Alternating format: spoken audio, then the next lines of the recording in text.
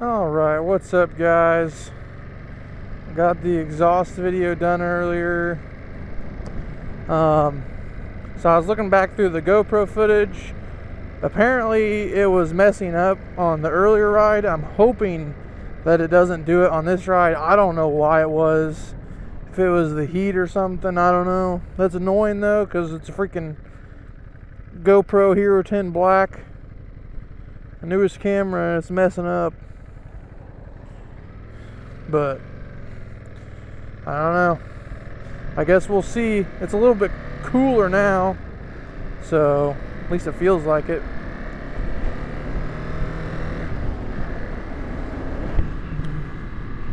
But I am loving this bike, you guys.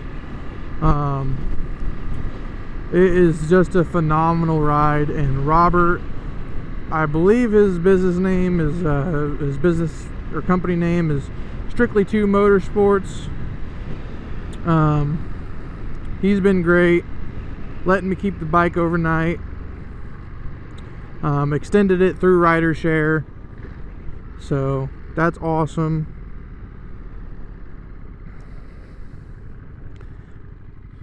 But basically, just going to be summing up the ride, and as usual, on a bike that's new to the channel, I will be posting the specs for it in the beginning of the video.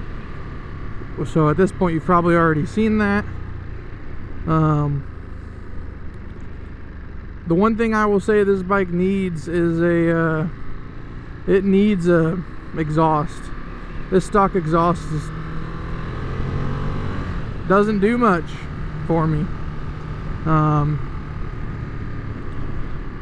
But the thing about this versus the FTR, I'd say honestly this bike's pretty comfortable, and the exhaust, or sorry, not the weight of the bike versus the FTR, this is a far lighter bike than the FTR, so it's just a super nimble bike and fun to ride. I love it. This might be a bike that I would consider getting in the future. So I think it definitely gives off like a MT-09 feel, just like in torque and in horsepower. So it's at a bit of a price up, but still comes in cheaper than that FTR. So I think it's a great bike for the price.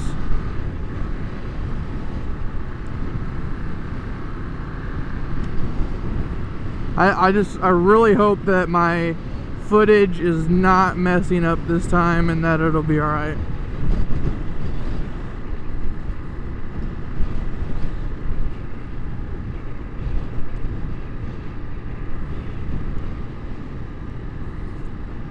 Because I want you guys to be able to enjoy this. I know the footage that I was watching, most of it was alright, but some of it was real janky, so just bear with me on that.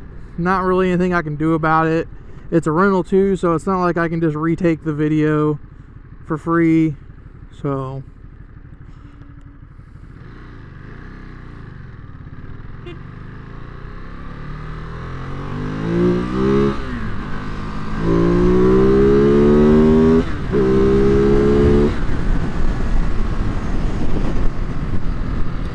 man, this bike is fun.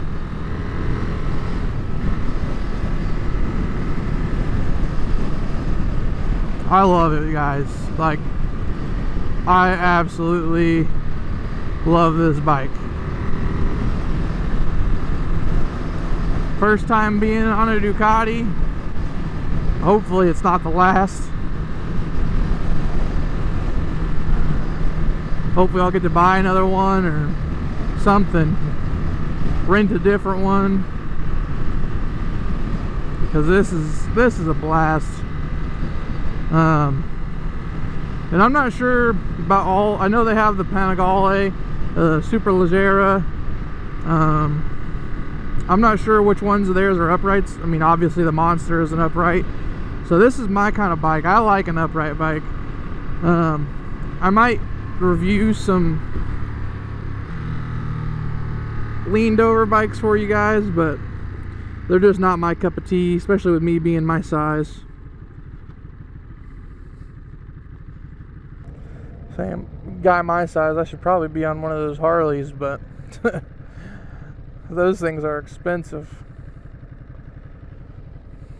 I'd love to be on an Indian Challenger, but I'd also need to have me one of these style bikes too.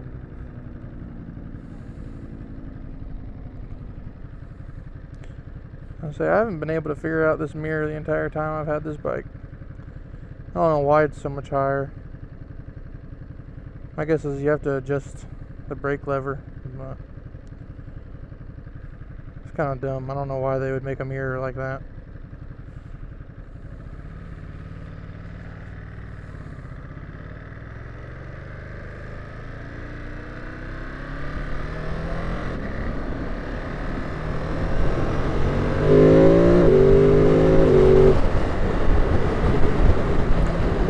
Dude, I can't get enough of that quick shifter.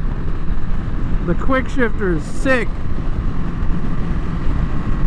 It's just rain, rain, rain.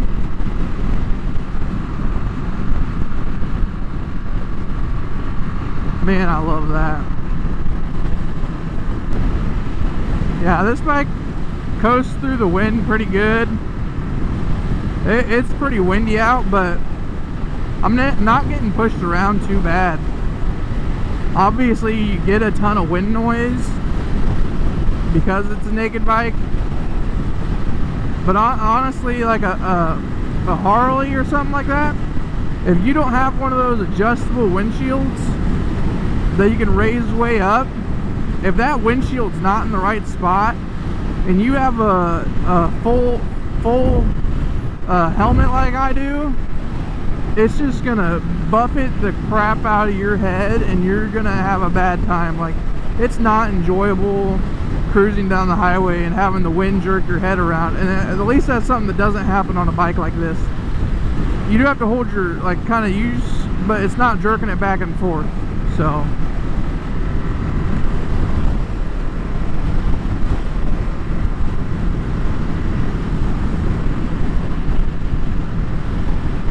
this is just such an enjoyable bike to ride though, guys.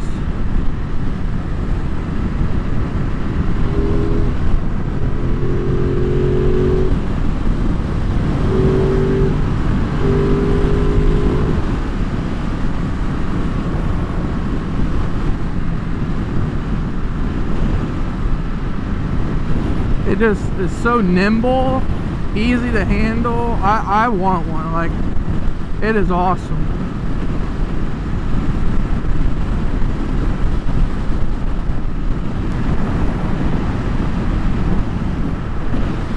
I'm going to stop the video here for now, and I will come back once I have gotten into some curves, because most of the way from here to the meet is just going to be just highway driving like this. I'll give you my thoughts on it first. It's pretty good for a highway bike, not gonna lie. No problem keeping up, obviously. But I'm just coming from a Rebel. It's something I gotta point out, because the Rebel, if I was on it right now, with how windy it is, I'd be struggling right now. Our highways in Indiana are just like wind tunnels. That's why when I'm on the Rebel, I try to stay on back roads and keep off of this stuff, because it just doesn't handle it well. It's a bad bike for this kind of stuff. You can just, I mean, you'll get wore out after a while of doing this on this bike just because of the wind, but it does it just fine. But yeah, so I'm going to stop the video here for now. Alright guys, we are back.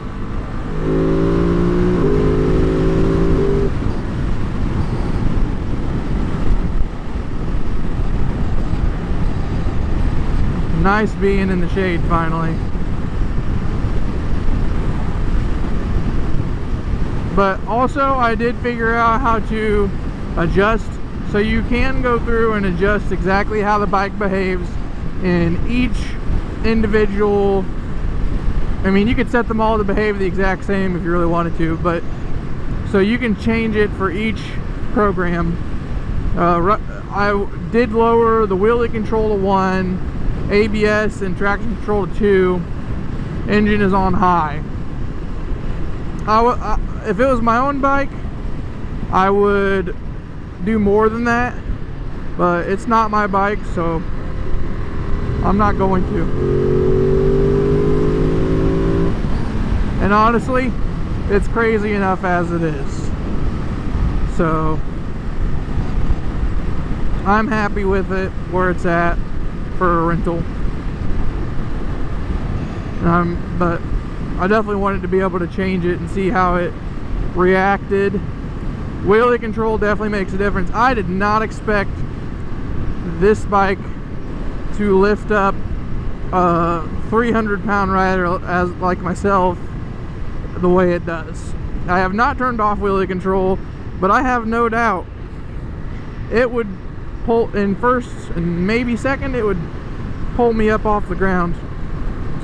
Because in first, with wheelie control set to 1, it was yanking that front tire up, and I'm sure if the wheelie control wasn't where it's at, it would pull it up even more. This thing is torquey, but it is very fun. So, and that's the difference between a bike like this and a inline 4 motorcycle. They're both very fun, but the V-twins and the inline 3s and the P-twins, they're much more playful, much more usable power for the street. An inline, a liter inline 4 is really just to go real fast at speeds above like 60, which is where a lot of speed limits stop. So it's not as useful unless you like I mean, even this bike will do well above the speed limit in the blink of an eye almost. Like, it's insane, but it's not as crazy. It's not going to be you're doing 150 in the blink of an eye. It's going to be you're doing 80 to 100 in the blink of an eye. So I like it better for that reason, that it's not so ridiculous. Don't get me wrong, liter bikes are still cool. I still like riding them. I miss my FZ1, and it's fun to ride that kind of bike.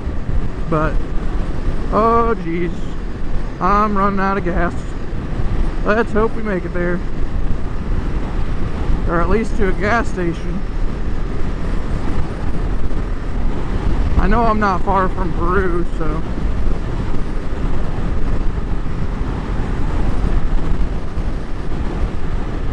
but yeah, I am still, and this I have rode this more today than I have my Rebel a lot of days, and I am still more comfortable on it. The only thing that's less comfortable, so the seat is much more comfortable. The only thing that's less comfortable is my legs. My knees are hurting where I have them bent, but that's about it.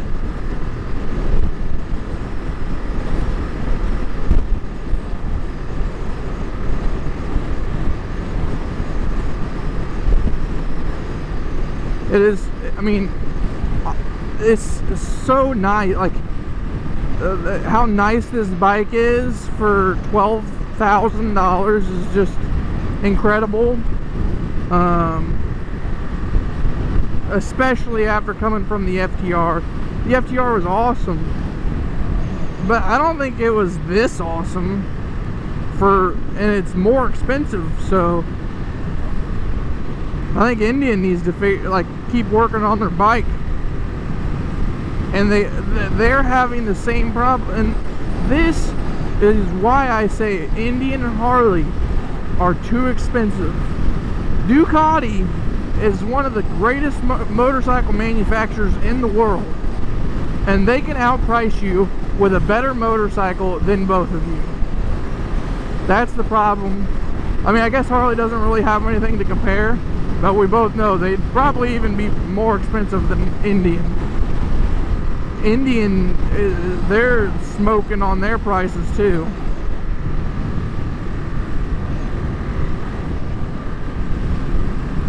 So that's really something motorcycle manufacturers need to get, American motorcycle manufacturers need to get figured out.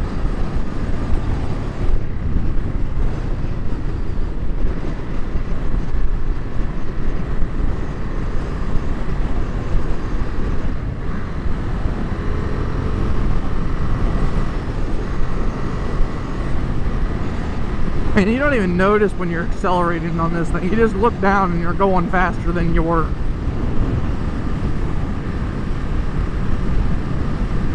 And that's a lot of that's because of the exhaust, but this throttle is way more responsive than the throttle on my Rebel. And that is because of that drive-by-wire. People don't like drive-by-wire, but it's better than a throttle cable, because it just is. I mean, this is way more responsive than the throttle on my Rebel.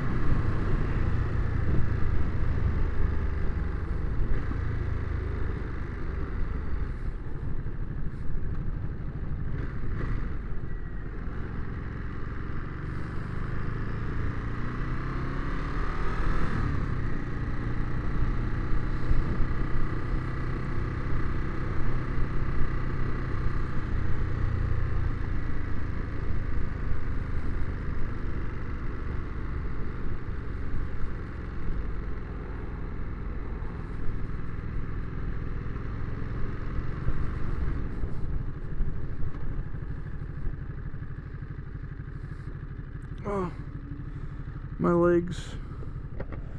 That's another thing though that's insane on the Ducati is the brakes.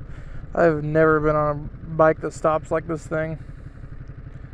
Brakes are absolutely insane.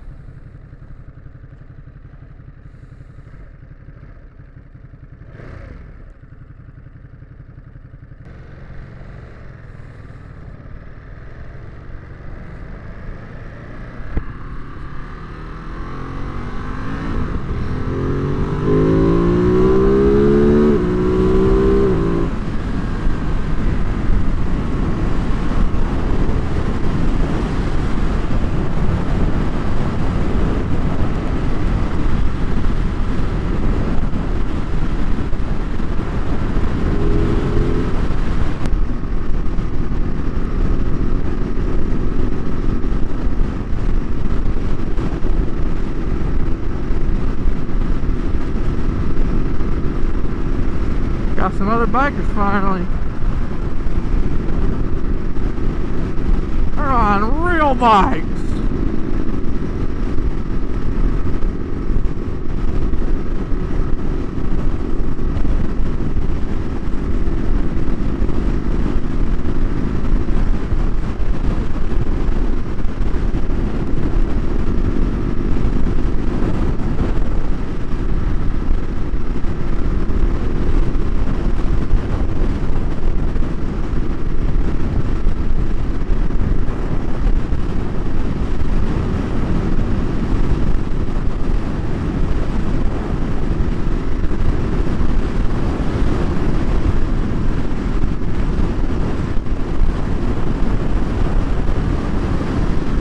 I think he's like, is this stuff gonna blow off my head?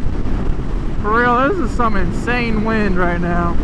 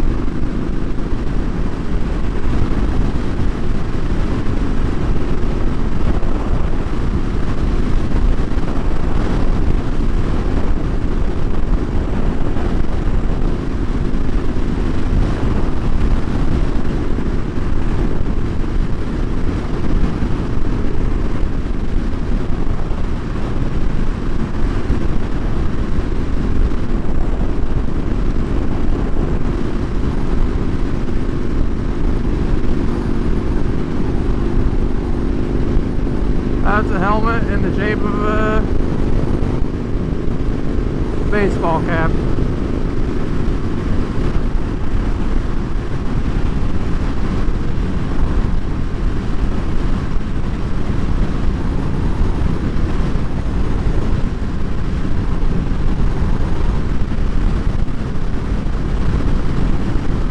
There's another one.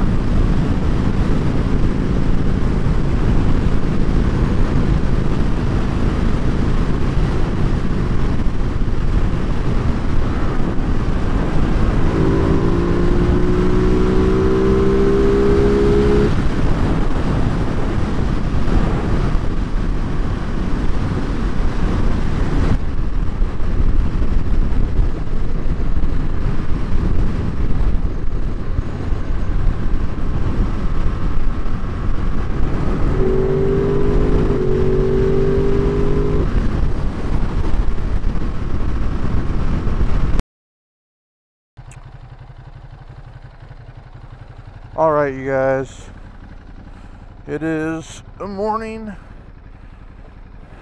It's time for the bike to go back.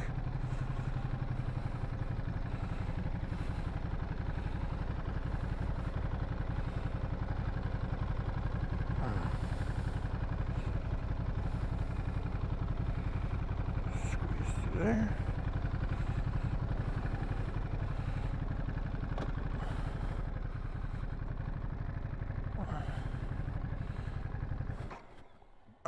Okay.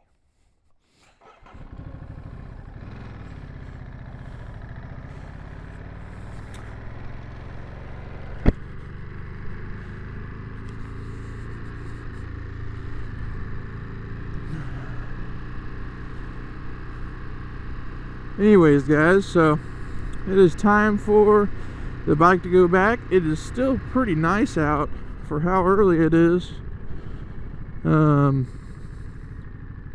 I have put nearly 200 miles on this motorcycle by the time it makes it back to its owner,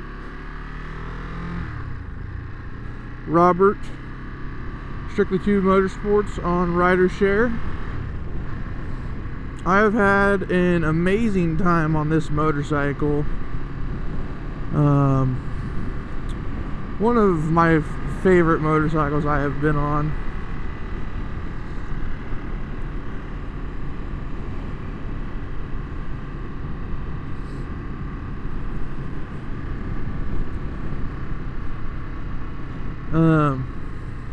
And as far as like who should buy this thing, it's a bit aggressive, but I think with the controls and the way you can set the bike, you could make it pretty manageable. And if you're struggling with the clutch, the quick shifter's pretty nice. So I think but the one thing about the quick shifter is it is pretty aggressive. So when you're kicking it into the next gear or down a gear, it's not as smooth as the clutch. So that might be something to look out for if you're thinking like that you can just use the quick shifter and not have to worry about the clutch as much. But I think a newer person could ride it. Just depends on the person.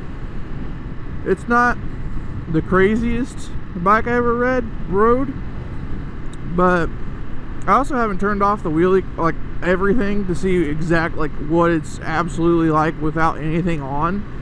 But I think that's part of the thing, is you can leave that stuff all the way on. You can turn the engine on low. I mean, so it's just, you could ride it as a new rider and then just continue working your way through the settings to when you're comfortable. And I think as long as you have respect for that you'll be fine on it. And it's super lightweight and easy to ride.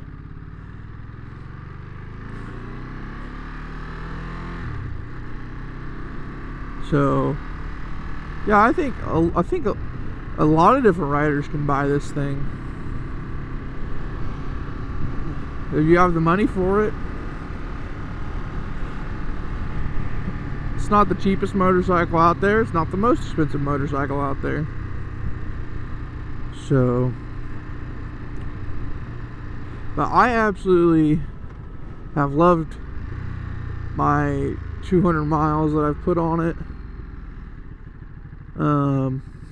For me, the hardest thing about riding it is my knees really hurt. Everything else, though, I feel fine.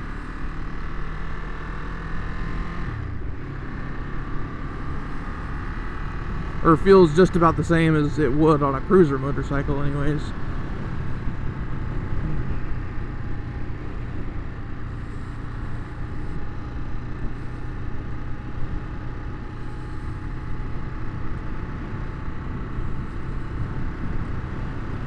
And I did ride it at nighttime. The headlight is pretty good. One of the better ones I've used on a motorcycle from the factory, but a lot of new headlights are getting to be pretty good now that companies are starting to use LEDs and whatnot. And I think that's great.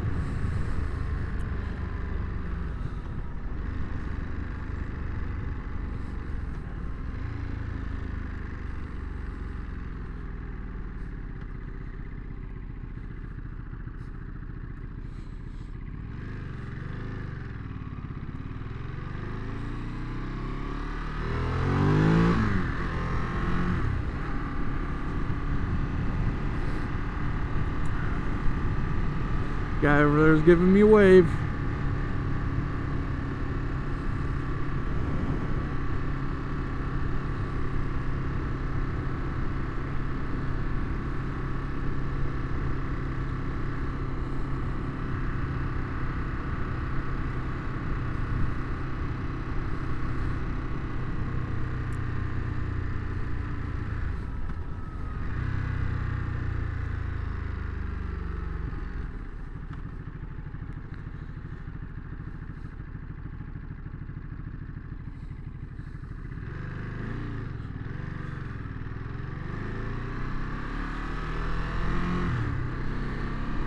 See how much farther I make it until the gas light comes on. This will be my second time filling it up, and I think the first tank was about $11. I think it gets about half of what the Rebel does as far as MPG. A little disappointing. I think they could do better on the MPG.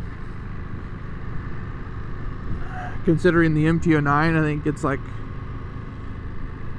45, and I think the MT-07 gets like, I don't know, like 50. I know the MT-10 gets about the same as this, but the MT-10 makes like 150 horsepower, maybe more now. That was back when I had an FZ1. It was like 150. So the MT-10 now probably makes 160, 170.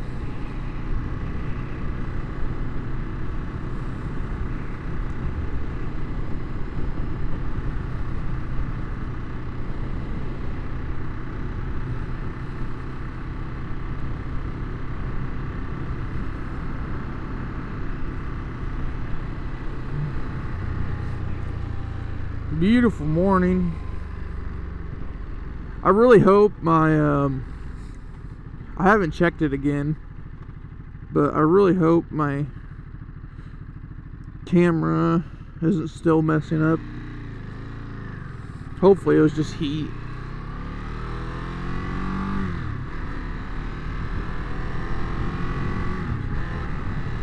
It's gonna make it difficult to record in the summer though. I don't know what's gonna happen with that.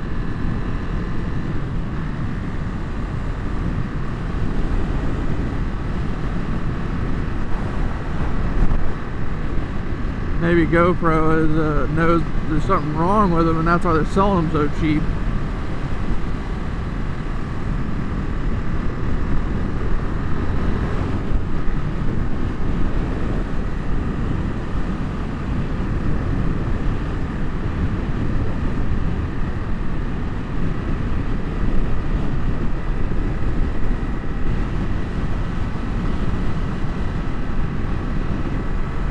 lot less windy today.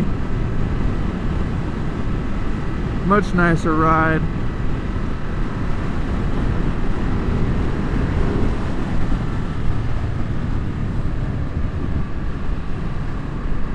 And don't get me wrong though, guys, this thing is fast. Like, I'd say up to a certain mile per hour, you're probably just as fast as a liter bike. Or like, in comparison to my FZ1, up to a certain point, it's just as quick as that FZ1 was. I mean, obviously I don't think it can reach the same top speed, but up to a certain point, that torque absolutely would demolish it.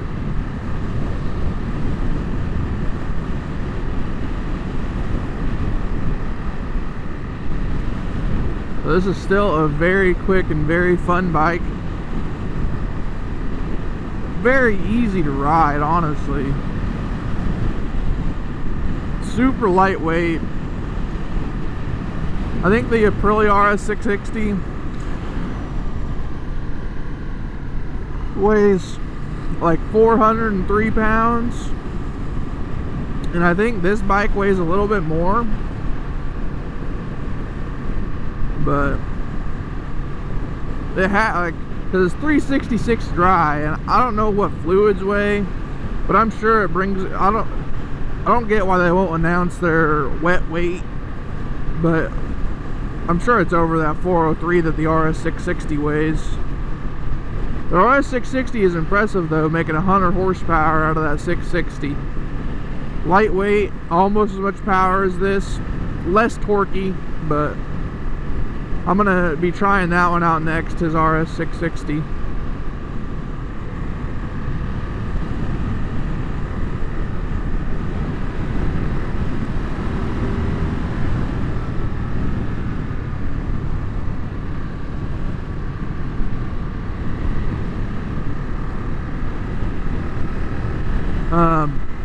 And this screen is, I love the screen. Like, it's super nice, automatically switches when it comes to nighttime. I think your headlight's automatic too.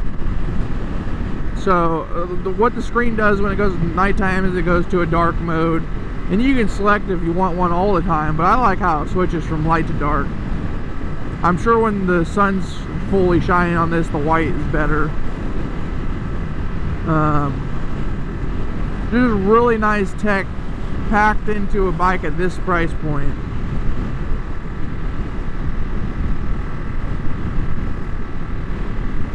And the screen seems pretty responsive.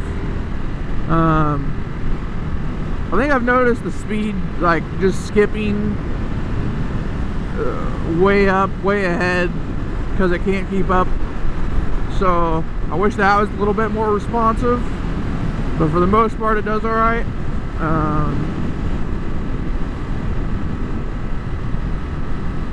And it can be a little, well, I don't have an owner's manual though, but it can be a little bit tricky figuring out the menu at first, but I got used to it. So this scroll button controls, you can look at your range, your trip, your how much gas you've consumed, like miles per gallon, your average speed, trip times. This is your instant MPG. It says I'm getting 50 MPG right now. That's kind of hard to believe, but maybe. And then you can look at your total miles, and then you hold the scroll wheel up to start changing. So you can go to a lap timer, that's cool. You can go to a DPL, which I don't know what that means.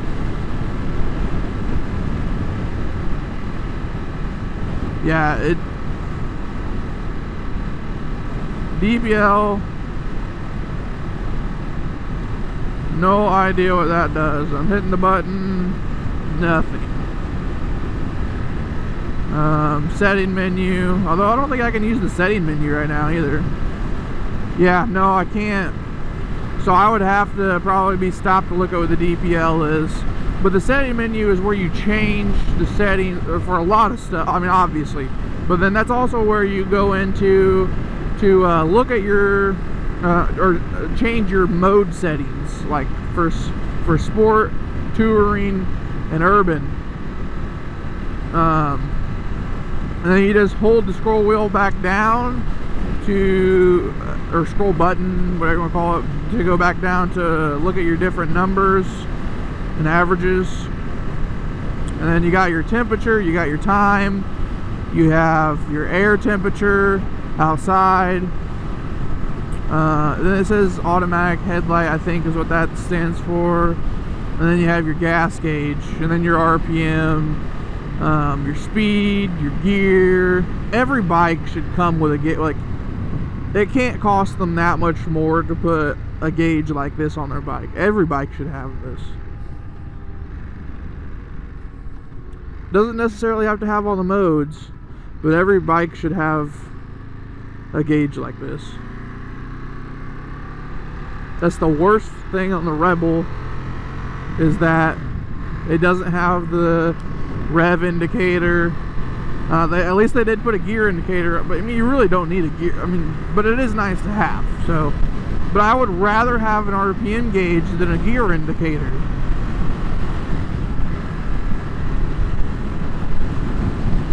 So the 1100's gauge should have just been on all the bikes. I know maybe they're trying to make it have a more premium feel. I don't care. It should have been on all of them. The thing that should make the bike stand out is the engine difference, and it's obviously a bigger bike, more premium bike. That's just given. So they should have put that gauge on all of them.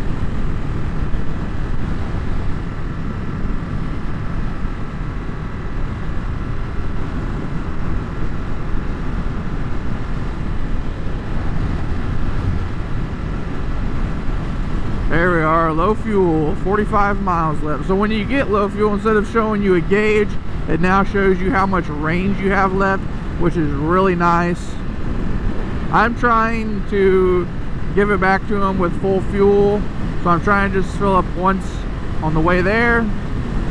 And I should have plenty of range to do that. Only got about 13 miles left. And it's saying I have 43 miles of range left, so that should be plenty. This is a really nice ride this morning, because it is very low wind. And yesterday it was blowing me all over the place. So this is probably the best ride I had all year. Even though it's not as warm, it's still high 60s, so that's still pretty good. And guys, as long as this bike isn't sitting still, this thing stays really cool, like 165 for the temperature.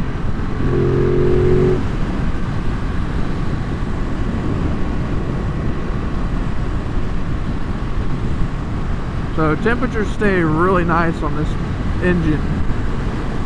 If you stop it, yeah, you're gonna see 205, 210 on the temperature gauge. And the fans will kick on and it'll be loud. But if you're riding, it stays pretty good temps.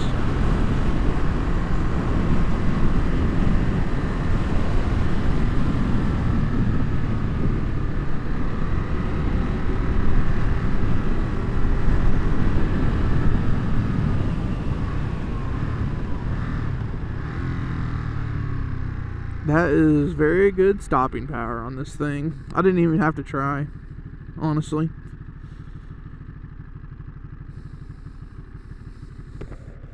And it still stopped like a champ. Everything on this bike is just blows me away at how much these things cost.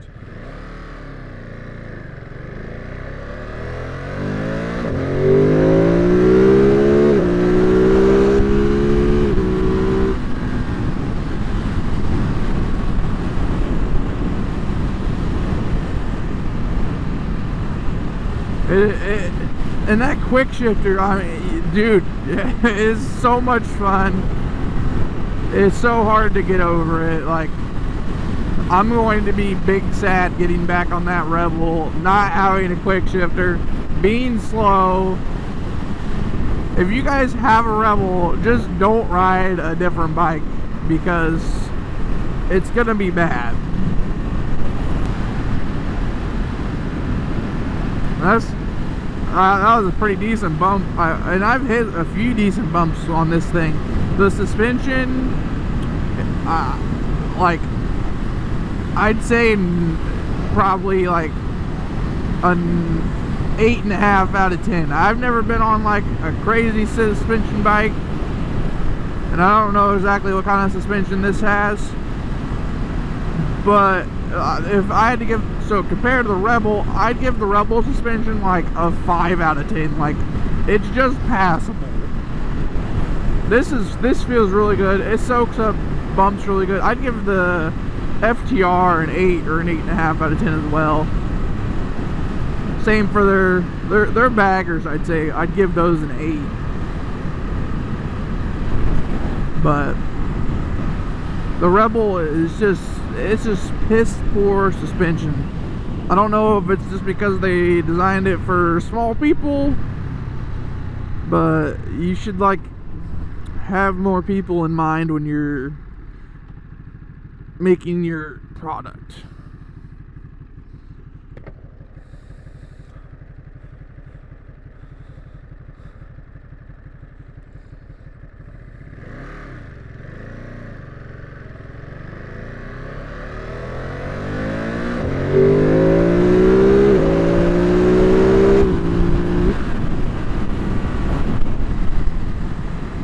From stoplight to stoplight, this is a super fun motorcycle. Like, it is so quick. Once you get, like, even off the line, it's still faster than a lot of motorcycles. I'm not the greatest, like, at launching a bike or anything like that, but once you get moving and shifting through those gears, it is so fast because you can just pull it wide open, quick shift, just through all the gears. Or through a few of them anyways. If you go through all of them, you're going to be going pretty fast. So probably through, I think I do it through like 3rd or 4th usually. So, and I think I short shift a lot. If you completely rev out every gear and you're in 4th, you're still going pretty fast. So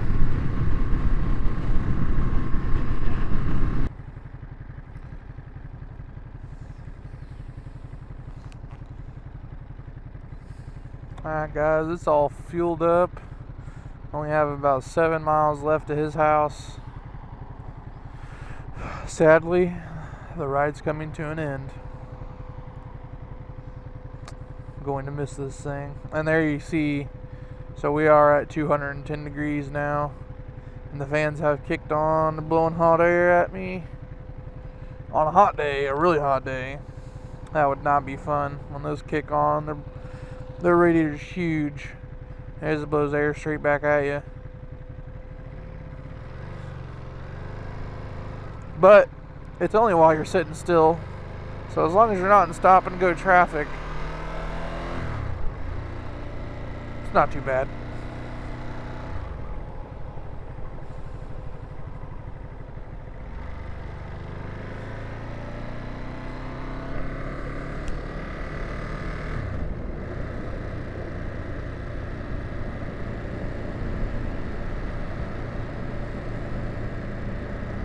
You can see it's still dropping there.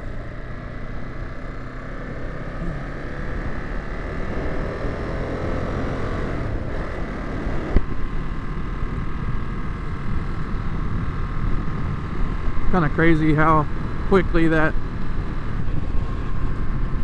number will go up and down.